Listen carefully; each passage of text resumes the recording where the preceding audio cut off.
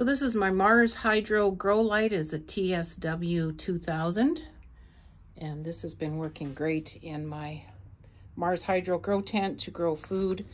I've grown a variety of vegetables and fruits throughout the winter using this light. So the cords that are holding this light are just connected to the frame of the tent, and you have the ability to adjust the height just by pressing the buttons and adjusting them lower or higher as needed. So it comes up with the on-off switch and a button here to adjust the intensity of the lighting. And I just run the power cord through one of these vent holes in the tent and have it connected to a power bar and a timer so that my light and fan come on for a set amount of hours each day.